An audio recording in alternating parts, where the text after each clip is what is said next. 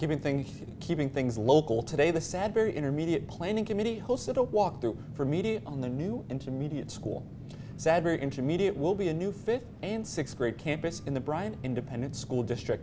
It will officially open its doors in August of 2023 for 5th graders and then expand to include 6th graders the following year. And new school principal Alfred Scott helped lead the tour.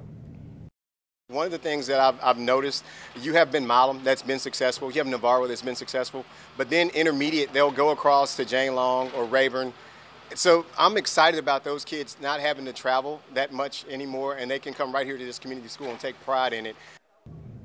And you can take an input survey for attendance boundaries for the 2023 school year right now on Bryan ISD's website.